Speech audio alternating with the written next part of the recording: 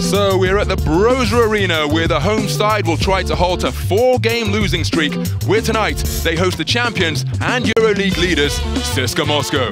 And there is the one team week that will be celebrating and commemorating during this round 10 of the EuroLeague. Well, I think he's going to overhaul as Darius Miller turns the ball over.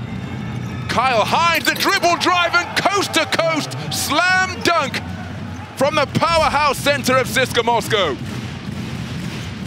Tipped into the hands of Strelnex by Daniel Tice. Inside it goes. Mele had wonderful position. What a finish! Kriapa able to handle that pass. Now Kabanov out to Teodosic. He fires from 3 and drains another one.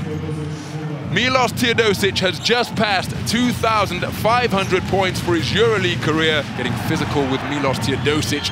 Kyle Hines kicked it out.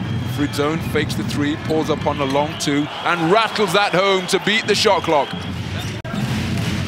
Augustine has set the screen and rolled down the lane. The shot clock is down to 3. Teodosic, my goodness, what a remarkable three-pointer. Milos Teodosic with his 3rd three-pointer of the game to move to 13 points in the game. Acrobatically once again, and hitting the hardwood is Aaron Jackson. Can't get it to fall. Darius Miller from downtown. Count the basket.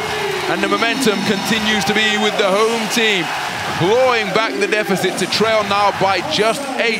And he ties the game once again at 7-1. Teodosic with another spectacular 3.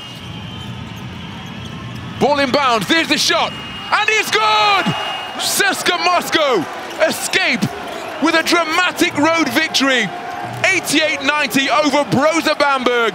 And once again, it is heartbreak for the Brose Bamberg team and the fans.